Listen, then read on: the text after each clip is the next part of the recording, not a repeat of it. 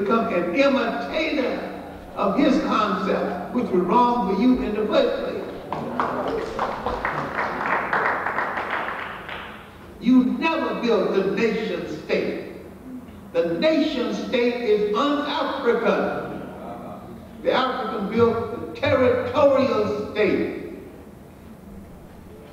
Several states within the state, several cultures within the culture, several religions within the culture, not at war with each other, but challenging each other, fertilizing each other, stimulating each other. The European company put all of these entities functioning together against each other so he could conquer both. When we fell for these fake toys of foreigners and neglected our own laws of morality, we were in a trick bag we hadn't gotten out of to this very day. We started running from the concept of being an African people. And right now, you have that integrated mind. People who bought that bag of ones. I don't see color. I just see human beings.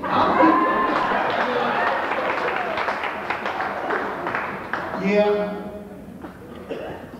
Try to get a cab. Late at night. Cab driver. Oh, he knows. That's the only thing the cab driver sees color. When you see yours, y'all do the sign, you'll go up.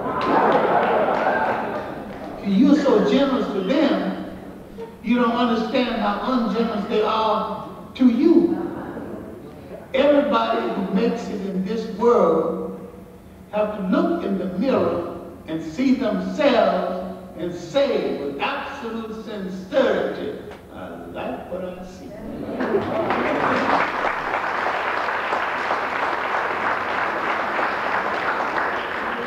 If you like what you see, you will protect what you see. You will protect the offspring of what you see.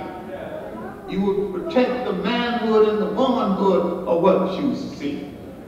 And you will not let a power structure take you over that can declare war on your manhood and your womanhood, especially your manhood, to destroy the most effective thing you had before those long invasions, that is the family structure as nation, the community as nation. You had internal security within the nation. People didn't go to some long civil courts, and yet with trial and justice. As for who would be head of the Supreme Court, well, it might be your grandma or your without a single trained civil lawyer. We had some of the finest justice ever administered to a human being. Why have you forgotten all of this?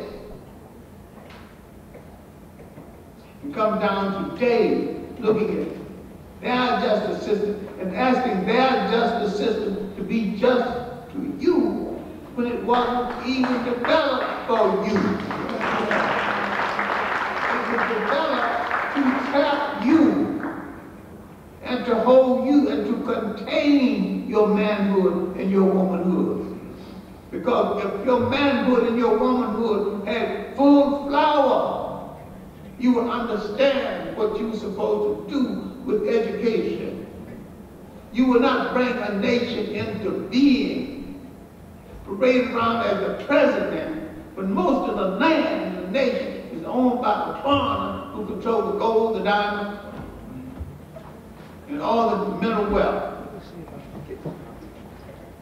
South Africa controls most of the gold in the world, has got one gold specialist black.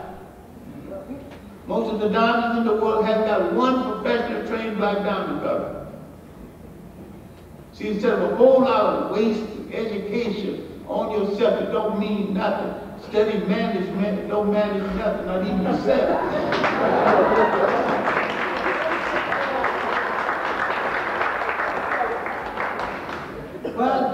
direct people in the serious study of mental. Why are we so shy in the teaching of mathematics? Why are we talking about mathematics being hard when the blacks who built the pyramids must have been harder for them? The pyramids still up there, 6,000 years. They solved problems in algebra, geometry, basic math. The fight right now on black teachers, especially teachers like Lonnie Shabazz in Atlanta, the fight now is to remove black mathematics teachers from all black schools because the road to mathematics is the road to industrialization. How can they monopolize the industry in your country? If you know how to do it, you put them out of business. And with your own mind, you can do that. Mathematics is not so difficult. It's a part of life. Every time you drink water, it's a part of mathematics. You walk from the table to the door, that's a part of mathematics. How many steps it took? How many steps it take to get back? How many steps it took to get halfway? Go to the supermarket, you buy so many oranges. You leave so many oranges. All this is part of mathematics. It's part of your life like breathing. It's the queen of the sciences. Why am I getting way out on this limb when I'm talking about the injustice to African men and women? And why he won a ceremony and lost a war. The ceremony was called the Civil Rights Movement in America, the Caribbean Federation Movement in the Caribbean, and the African Independent Explosion in Africa. It was a wonderful ceremony. We won the ceremony, we lost the war. Because when men like Nkrumah and Panther started advocating a world union of African people, a connection between all the African people with the earth, so that they could be supportive of each other, the ending of the nonsense about we being a minority, and calling attention to the fact that in the Western world alone, South America, the United States, the Caribbean islands, there are 300 million African people. There's 750 million in Africa. There's over 100 million people of African extraction in India. Whole African nations in the Pacific. Put all of us together, we number over 1 billion people. Farrakhan goes to Libya, and Libya offers him $1 billion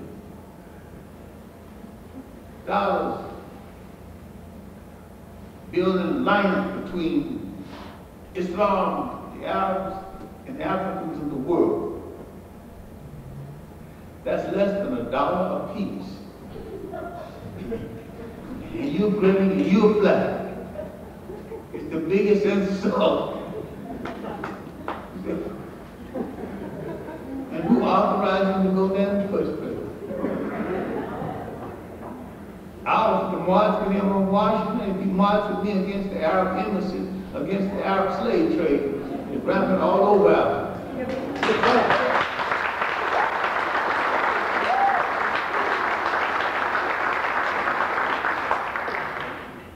Why are we going out on this limb to come back to a local case? Because there is no local case.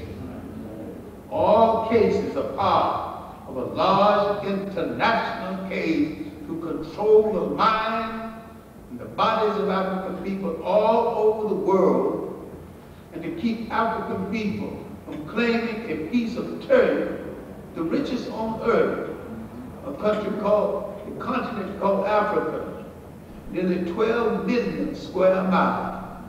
Why are you homeless in the world with a home so big and so rich?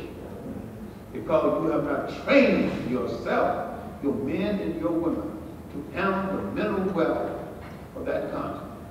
Until you handle the wealth and the resources of your respective country, until you use that as a means of forcing consideration and justice, you will not understand how I mean that you can reach a point in power for a telephone call, get a man off death row. You won't reach that point until you control enough of the resources that your resources make a difference between profit and loss, win or lose for other people. Then you can bring national pressure on nations and circumstances and get serious respect for having done so. Now, the last work that I'm finishing is called Pan-Africanism or Perish. I maintain that you've already tried capitalism that came into being from the profit of the slave trade. That didn't work. Some of us have tried communism. We discovered that it's just another part of the overall European scheme to control the mind of Africa and the resources of Africa. That didn't work. You tried that Christianity and delivered. Islam is still in the slave trade, was in the slave trade before the Arabs were in the slave trade before Islam, so that's no solution. Then what is the solution? Coming together as a people, irrespective of religion, political affiliation, or association. One African people speaking with a single voice in the power arena of the world can change it all, and it's not going to be changed until you do it. You can play all kind of games with all kind of isms. You can shout allies till you get a cold. Ain't gonna move nobody. You can say all kind of Christian prayers, and these Western religions not going to do it. The Eastern ones not going to do it either. The Hindu faith, based on caste and color, but they believe in the sacred cow, not the sacred human being. I'm saying most people's religion, most people's politics, most people's societies are built to protect themselves. Why are you so afraid to be partial to yourself? Why are you so non-partisan? I can't see the color. I just ought to be just human beings. Yeah. Your enemy don't think that way.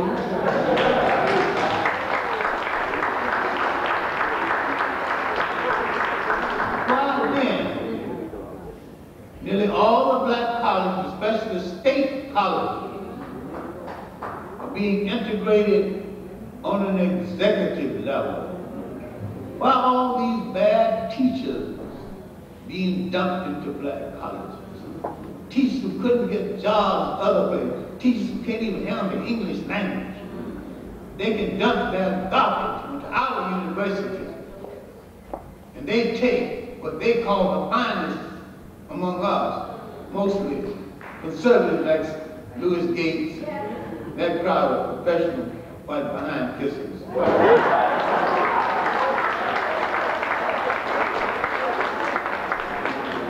And they swear by them, but they agree with the power struggle. They are servants of our enemy. They're no friends of ours. You're going to build a national structure that would take away and destroy the war that's been declared on our manhood and our womanhood. It's bigger than just the Panthers. In the first place, we not only got to get the history of our relationship to the world straight, we got to get the history of the Panthers straight. This was not an urban movement. This was a rural movement, starting in Lowndes County, Alabama. It was a voter registration movement.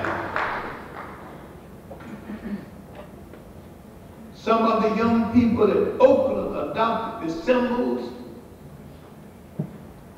and literally dropped the Alabama movement out of history. Now, this movement, voter registration, upward mobility, and education would have been more successful than the urban movement. Good in many of its stated intentions, but sometimes misguided in some of their actions, especially toward black women.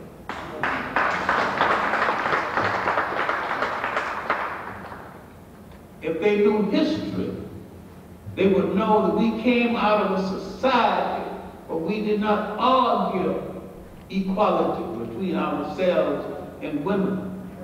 And that a man was too intelligent to say he's superior to his mother.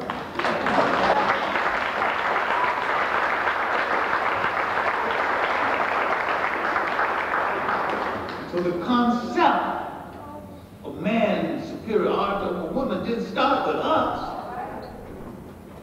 It started with people who had already reduced women to bastards. And we forgot to understand we were the first people on this earth to see a woman ride at the head of her army. See a head of state, to see a woman declared a God.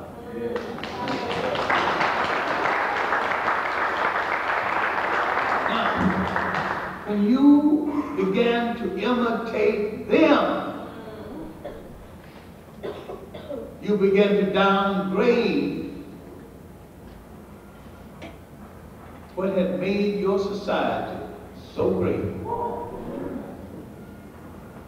If you read Sheikh Anta Diop's work, The Cultural Unity of Black Africa, over a third of the book is devoted to the history of the matrilineal, how it developed in the world, how religions developed around it, how in all of his research, he found no wife beating, no wife deserted, no teenage pregnancy. The man had so much respect for his mother.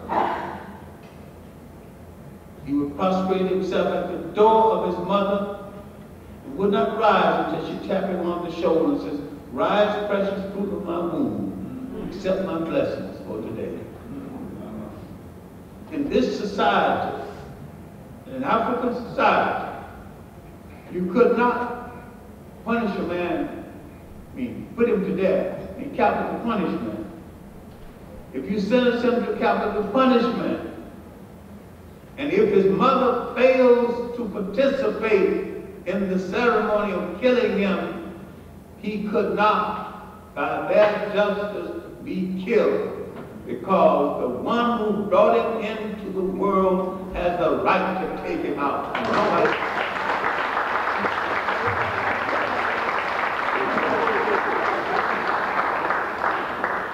All of this was happening while women in Europe were bastards. literally slaves. When she began to think and express opinion, they began to burn her as a witch. Now you were going to imitate them in relationship to your own women. I was asked to give a lecture on the historical origins of black teenage pregnancy to a social group. And they came all meek down, perfume down. They hear me hang the black man to the cross. I didn't even mention the black man. I didn't even mention it. There was no teenage pregnancy in Africa before the coming of foreigners. There was no men impregnating women and deserting them before the coming of foreigners.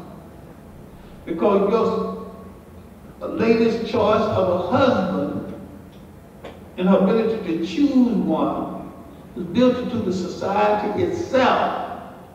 Therefore, there was no single women after a certain age. There was no prostitution. It was all built into the society. If a girl is single, a boy is single, the old ladies see if their personality would match. And if their respective families can get along. And so it was not about I love you, but I respect you.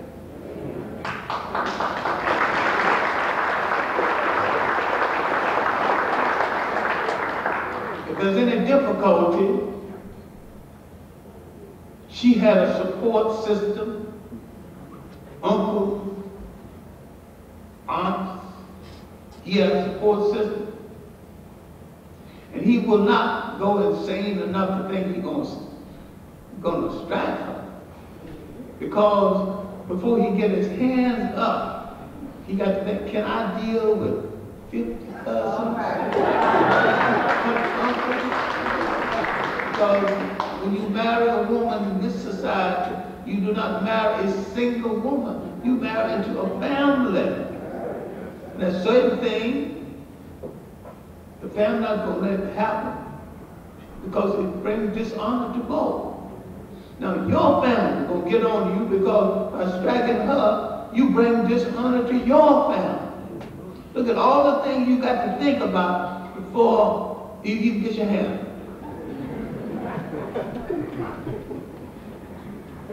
I was in Ethiopia. Some white women complaining about the Ethiopian woman needs rights under law. The Ethiopian woman needs her civil rights. Jean Selassie, very common name in Ethiopia. That's Smith here. And Jean Selassie, who's a professor, as big as a minute, she was a button. One of the clothes, little women, you know, she can't get your eyes off.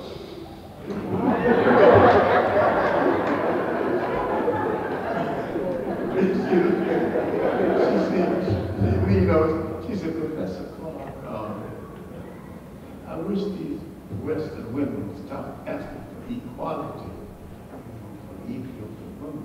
He said that at home, the door closed and the shades down, I get more than equality.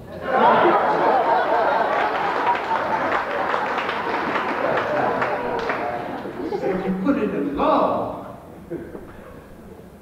equality is all I get. But if you leave it in custom, I get more than equality. The next day she brought me stipulation from the Ethiopian court, a divorce case. Half and half, but the children are supported out of his half. She gets part of the support out of his half. She for the keeper.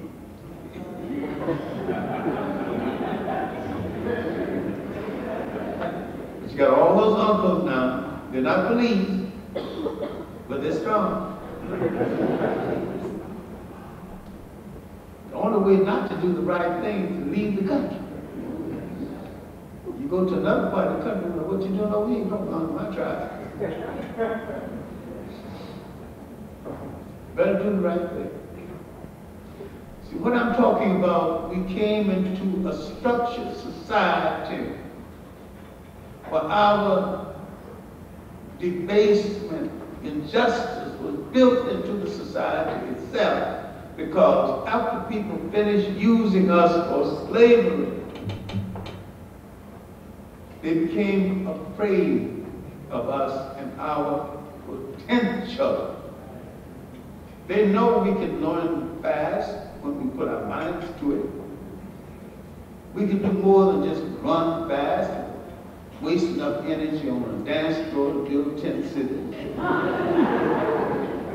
If we directed our creative energy in the right direction, we learned something about how to choose leaders and how to dismiss them. People don't come up and say they're a leader. What qualifies you to say that you're my leader? We sent for you in the first place. Our enemy knows what we don't seem to know. We have not asked the simple question, leader, where are you leading me? A leader is a messenger, a people's messenger. He gets the message to the people, from the people, and delivers the message. 1957, with the independence of Ghana and the call for a unified African world, our enemies declared war on our manhood and our womanhood. They declared war on the black child in the classroom. A creative and an active black child is a child where the teacher has not found a way to use his creative energy. She could direct him into the sciences. She could direct him into carpentry. She could direct him into all kinds of inquiry. But instead of that, they give him some medicine to keep him calm, which destroys his mind and his incentive. And we set by with the Baptist Church, 14 million people right there.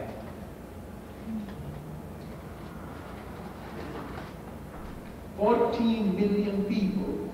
They barely own a shoe shine stand.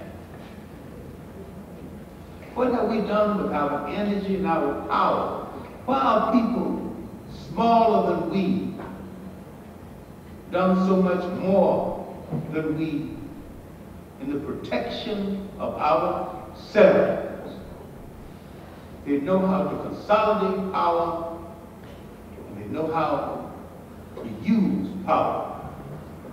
All the Jewish people in the world are less than 1/2 of the black population in the United States.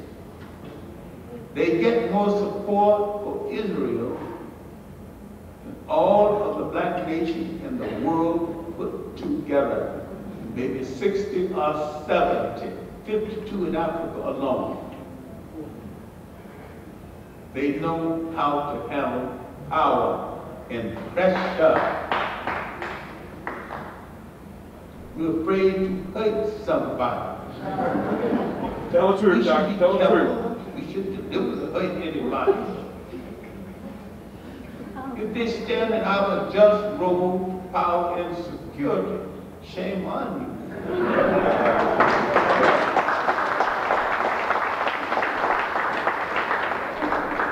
We'll even tap them on the shoulder and say, you're kind of in my way, you come.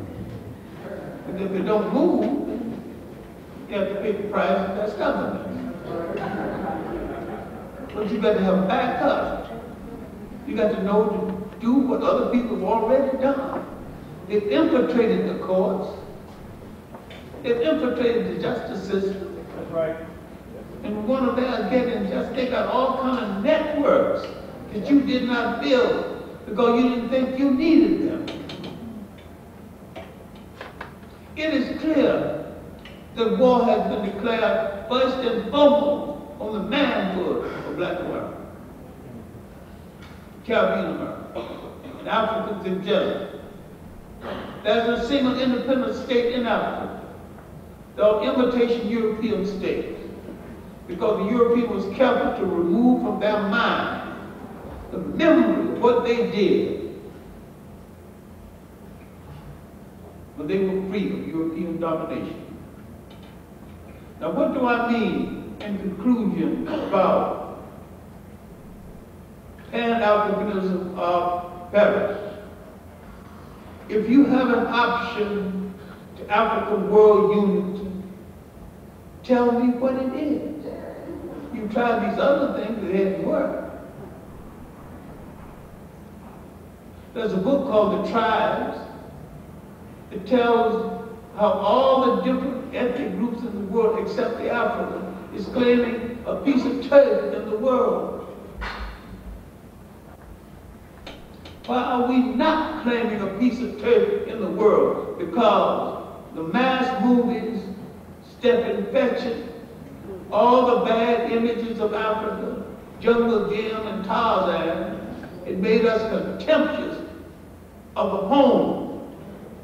It could be our power base in the world for all time, because you have no other home in the world. And wherever you are on the face of this earth, you are an African people.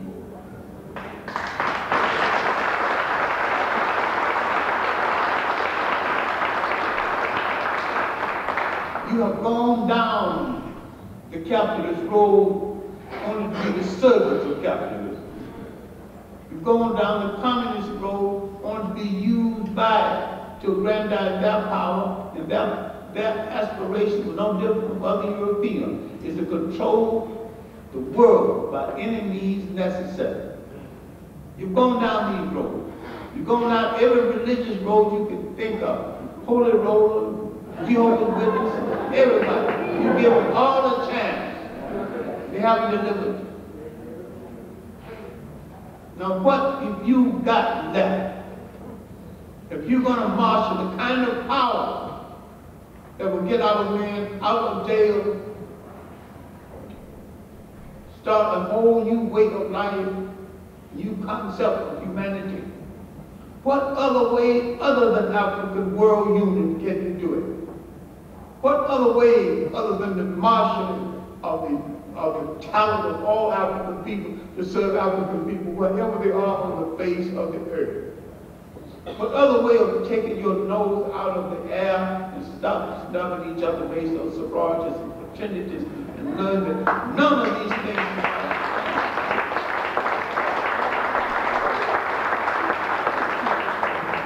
there is no such thing as a Greek fraternity or sorority.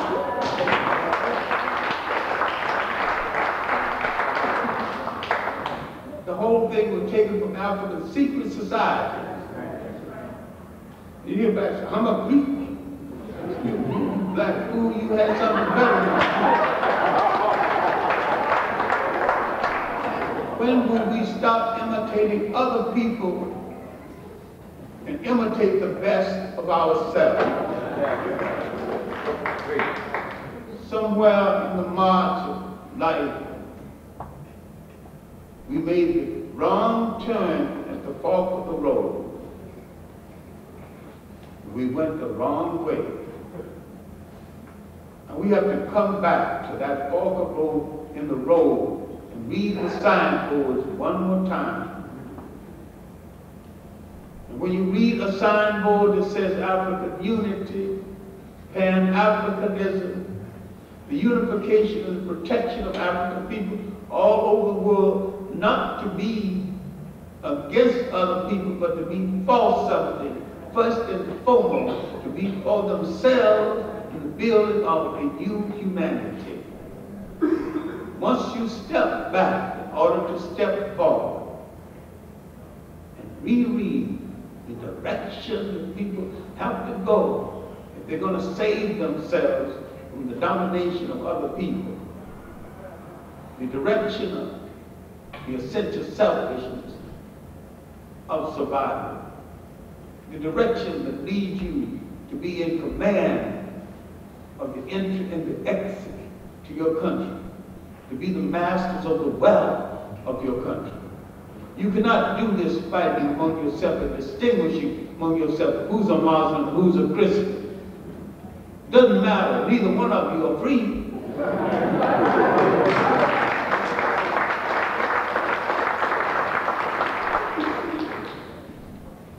We can give people, as we did, that's the value of studying and living in Africa, and studying.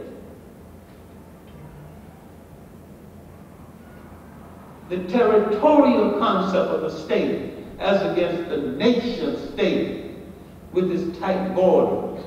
Africans getting passports to go visit other Africans who are less than a block away, who's his cousin.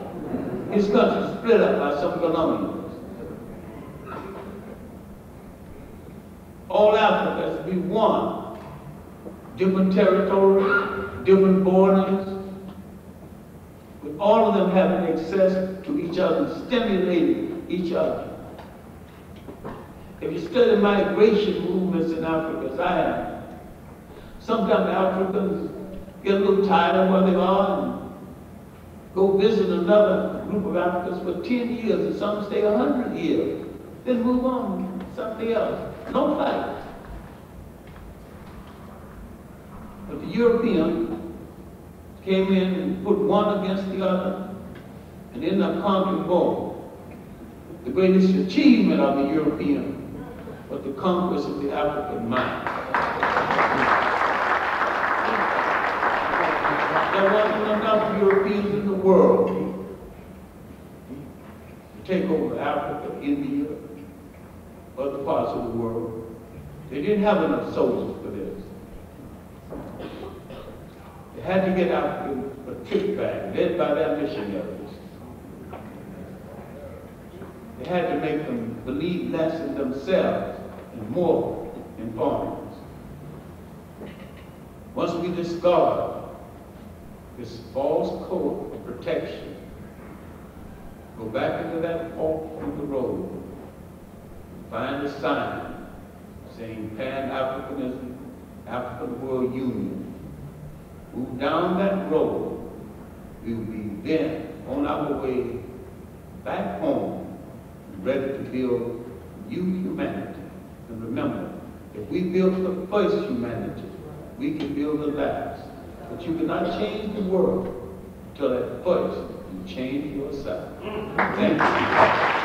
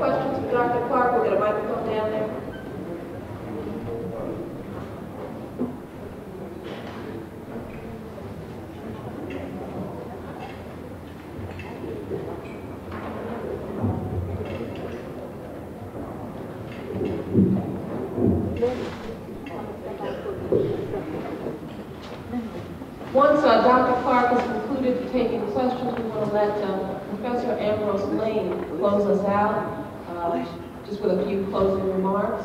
And then Dr. Clark will be signing books. In the outer lobby, his books are on sale, so he will be signing books for those of you who would like to.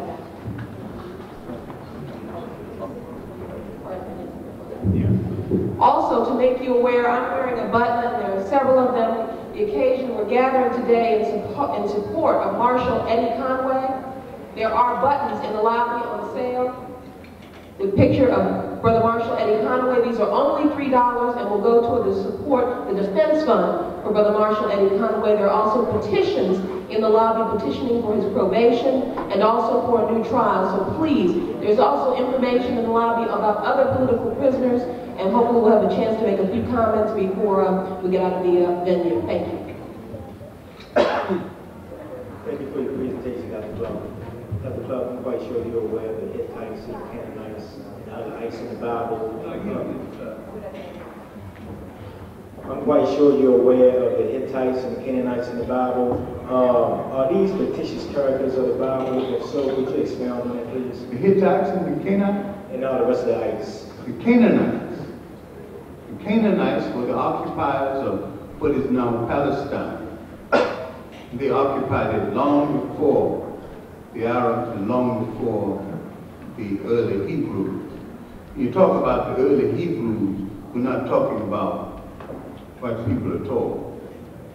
The Hebrews of Europe, who are white people, who became white people or declared themselves white people, were belated converts to the faith. So I want to make a clear distinction of who we're talking about. I'm talking about people of the Hebrew faith, but they were not what we now call Jews. They were people from Western Asia. Of the Hebrew faith in Western Asia was mixed in color. And Christ was born in that area, so therefore he had to be mixed in color. Now you talk about the other one. Now the Hittites were those people from Western Asia who invaded Africa in 1675 after the Hebrew migration into Africa in the 1700s. In the 1600s, he invaded, and the Hebrews who had come in through migration became the servants of the Hittites. This is why once the Africans broke the back of the Hittites, he told the servants, you two will have to go. Now you might have heard a whole lot of stories about the Exodus, but it's a wonderful story. With emphasis on the word story, because they walked into Africa over a land bridge that was 16 miles long, and they could have walked out. This was long before they built the Suez Canal. Most of these ites, people, enemies of Africa, I'm not saying this is the Canaanites, but the Canaanites were African people who occupied the land that the Hebrew people took over. In fact, the people of the Hebrew faith in Western Asia never had any homeland that they didn't take from someone else. Are there any evidence of the Amorites and Edomites? The what now? Amorites and Edomites. Are there any evidence of those characters? Those are names in retrospect we use, but I think sometimes we're talking about the same people, sometimes we're talking about a mixture of people. People make a mystery out of the Bible, but the Bible is really no great mystery. It's a piece of spiritual folklore and fable. It's interesting folklore and fable, and it illustrates a lot of true stories. What we go wrong is if the true story that it illustrates, the truth gets across, as true, the illustration need not be true. Because, let me show you what I'm talking about. Noah was going to gather all the animals in the world, one little boat. At that time in history, boats were about the size of your living room. One medium-sized elephant would have sunk the boat. giraffe would have knocked the top off the boat. One black leopard would have driven everybody off the boat. Well, I haven't got the snakes on yet. I haven't got the skunks on who would have stunk up the boat. Still haven't got them on. So the story is interesting, but faith rescue. But don't be silly enough to accept that as truth. It's supposed to be truth. It's supposed to be an illustration of faith. It doesn't matter too much whether Christ calmed the waves or calmed the sailors. The waves won't calm anyway, sooner or later. He just calmed the sailors. It's a great story both ways. Here's a story from the Bible that is great. If you take it with the spirituality, take it without. It's still a great story. If all he did was to calm the sailors, because if they're running around, they would have sunk the boat anyway. That's an achievement. That's a fine lesson in faith. If all he did was just to calm the sailors. Nature calmed the waves. Sooner or later, you're going to do that anyway. But the main thing is, you keep cool. Good evening, Dr. John. Yeah. I'm honored to stand before you and pose a question. I'd like to thank you in advance for your response. My question is, what is your prognosis for the state of our race? Right now, if we don't stop a whole lot of ceremony we have no substance, we will go permanently into servitude for other people. No one has planned our freedom or cares about it. If we don't do it, it's not going to be done. The Asians are now looking at Africa, Covenant Islands. And they are willing to join the Europeans in taking it. The Arabs, who never had any good intention toward us, are there right now. They are trying to get a corridor through the Sudan to the riches of Southern Africa. And we're hailing Allah and all that stuff and quite forget it. All religions are power-based. All religions are male chauvinist murder cults. And you can have a good spiritual way of life without being enemy of yourself. We are true believers. We out-poke the Pope without Muhammad. Show us the truth and run like a thief in the night. You know, I think if we don't get ourselves soon, I don't see no way showing Pan-African unity. I think we'll become under the vassalage, under the servitude of another people. We reduce the servitude for other people. I think the Asians will do it just as ruthlessly as the Europeans. I don't think there's no people out there with any mercy for us right now. Good evening, Dr. John. My slave name is Randolph Scott. May I have permission to speak, sir? I'm not hearing you. My slave name is Randolph Scott. May I have permission to speak? Yeah. What is your opinion on the May Man's March, and where should we go from here? Well, I was the first one to say, a month before the march, it was a ceremony of wasting time and a Farrakhan game. Nothing has happened to make me change my mind. One iota. There has been no great change in the community because if the Million Man March was true to what it said, 2 weeks after the march, there wouldn't be one crack dealer, single black community.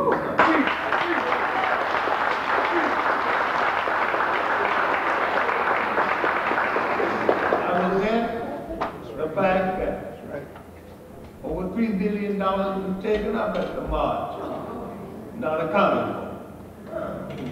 I resent the fact that Farrakhan went on a nationwide tour. White crude sets.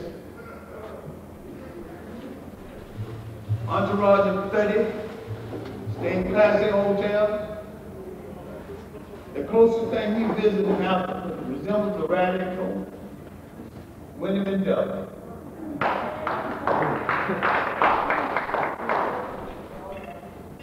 The doctors and Alvin imperialists who want to use Islam to conquer the nation, the South, and subsequently that corridor called the Sudan. He visited Iran. If you knew history, you would know that the last great invasion of Africa from Western Asia came from Iran, 550 BC.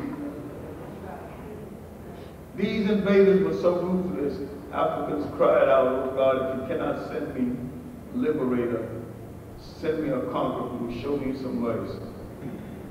That opened the door for what is the European invasion under Alexander, sometimes called the Great. Farrakhan's a poor student of history. He's much better Baptist than he's a Muslim. He knows the Bible, you know, a fair degree of accuracy. Like another faith called Milana Karenga. No more gave you quantum than he gave you air. He's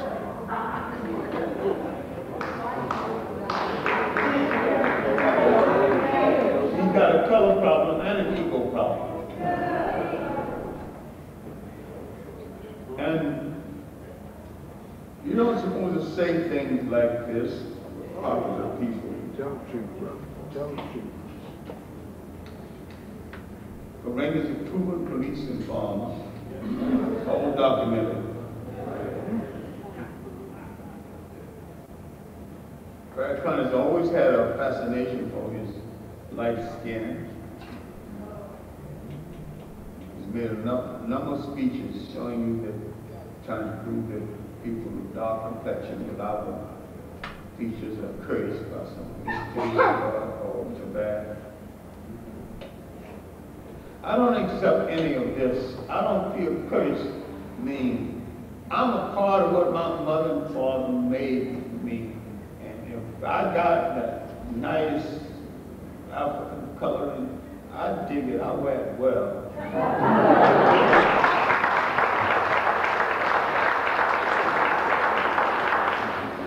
I will not offend them by changing my color or wanting it changed. I'm what they made of me, and I'm grateful and respectful.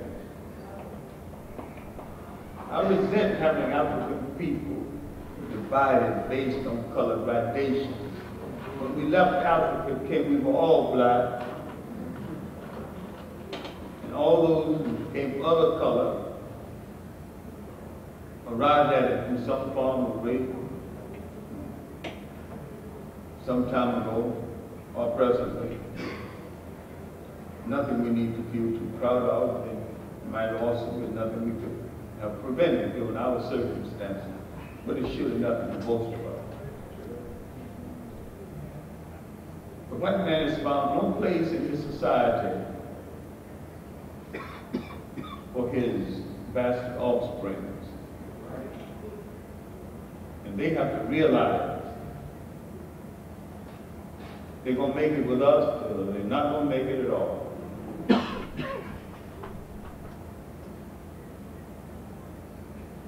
But if they want to go and knock on the door of the white father, they got to have the encouragement to do something. Something gone, nothing missing.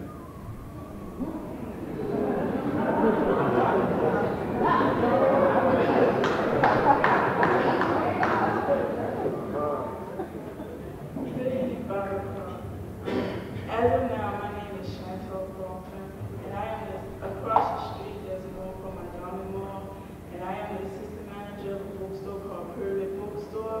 First, I would let you know that yesterday, approximately 6 p.m., about 15 young brothers rode through Montgomery Mall on motorcycles and mopeds.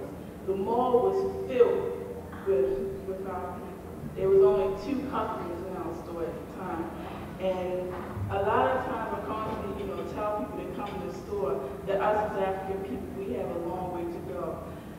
But after yesterday, I really realized that we have a long way to go. Because after they left out the mall, everyone in the whole mall clapped as though it was something funny. One of their children got hit, they would not have thought so. Also, I said my name as of now is Chantal Parker because I feel it's necessary for myself, first and foremost, to change my name. The name that I have chosen is Nubia Hakima. We sell a book called Swahili Book of Names, and that's where I had gotten the name Hakima, and the book is stated that it meant seeker of wisdom.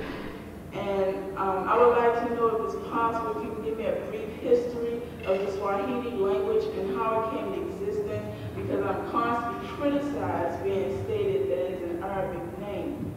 And also, I would like to know if it's possible to give me a brief history.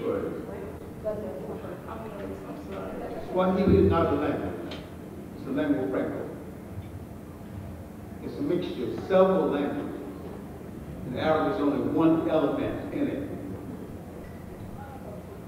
And it's a convenient language like Hausa in northern Nigeria.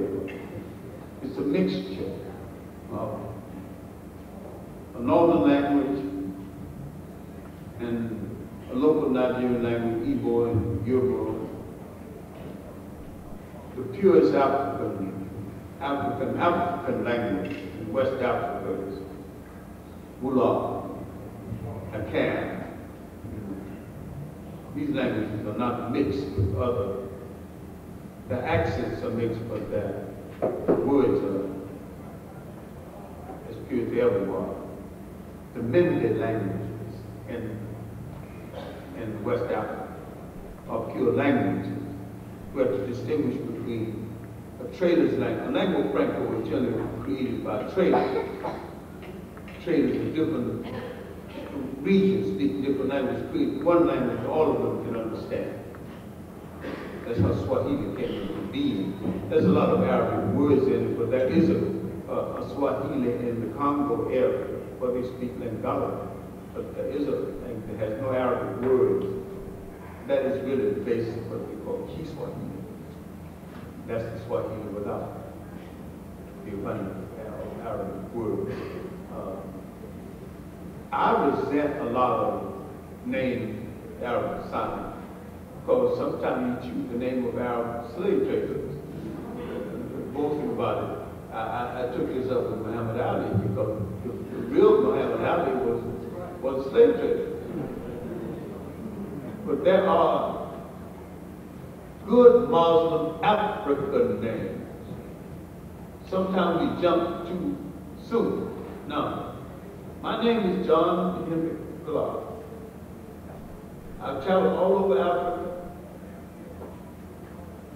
I've studied that culture, the court system, and people ask me, why haven't you changed your name? I have 3 legitimate African names. I've been officially installed by the Akan people, twice by the God people, each with a separate royal name. I wear my African ceremonies, certain ceremonies, and I engage in certain ceremonies. I'm the God mentor for the God people of Ghana. That means the senior chief. I don't parade this around, but so many opponents are having African minds, African names.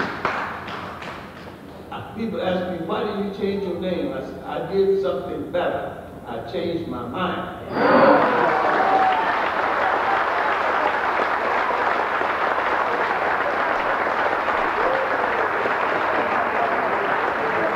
I think with a little study of Chief Bill has also done a book on African names based on the Ghanaian custom of the child must have at least one part of his name must indicate the day of the week in which he was born. No matter what else, the other parts of the name. One part, like my own son, Sony Kojo. Sony's after Sony of the Songye Empire. Culture's male child born on Tuesday.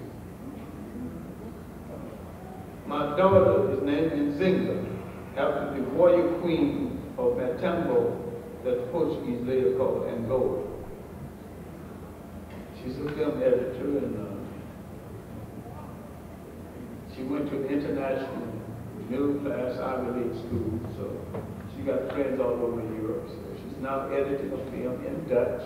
She knows enough Dutch to do that.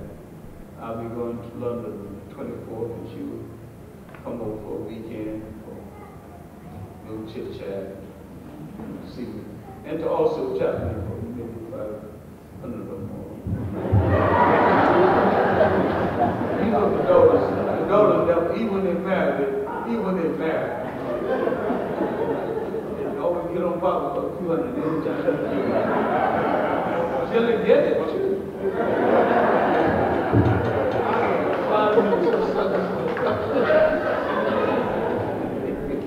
It always Can we please answer the last gentleman's last question and keep each question? The last question, but tell me. Everyone else. One last question. Is it possible you give me a brief history? I don't think I've answered that. The question about the lady and the name, well, that's best I can, but the previous lady is something about the motorcycle. That's part of the same thing. Part of the same thing. Well, see, I don't believe in Western democracy. So I think that we're going to have a protective brigade. We're going to have to deal with such people. I just don't believe we should just let lawlessness, hooliganism destroy us. And I think we should have a stronger brigade who can say, okay, now this is where it stops. And if we don't do it, nobody else is going to do it. I think we need some internal security. We need to be unapologetic about it because the mafia is really an Italian army. An internal Italian army. Nearly every ethnic group got to know what they call it. And we need more than others. We need some internal discipline in order to save ourselves from a lot of external discipline that we could do without. A lot of things need to be straightened out at home. If we can get the next person in line. Good evening, Dr. Clark. Yeah. My name is Elton Charles. It's an honor to be before you. As an African born in the Caribbean, I was born in Trinidad, and I grew up at the time your compare, Dr. Eric Williams, was the leader. He was doing a lot of good things at the time, and then one thing in particular I would like to question you about is the Western Federation that the Caribbean leaders tried to get together. And then all of a sudden, fingers started pointing and people, the Caribbean leaders were fighting against each other and the Caribbean Federation broke down. Can you tell me what caused the breakup of the Federation? Who caused it, sir? Thank you. Mostly personality and the assumption that because Jamaica is the biggest island, they would pay most of the taxes for some of the smaller islands. That still would have put Jamaica into a very good economic position, even if that did happen, but there was no guarantee that that would happen. Personality of Michael Manley, Norman Manley, Randall Allen. So I'm fresh on this subject because during the book on Pan-Africanism, I had to go back and read C.L.R. James' pamphlet on why the Federation failed and to deal with the personality clashes. And at the time, I was had a friend, Felix Cummings, working for Chet Jagan, temporarily in power. I was in London, and a lot of the debates were because you can't tell one black person from another one, sometimes.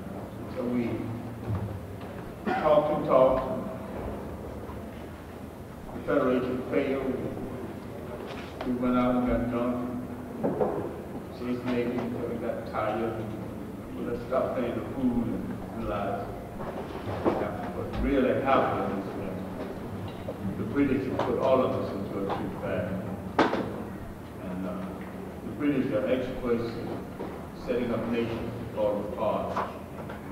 Eric Williams, when he discovered how much oil we had, was going along with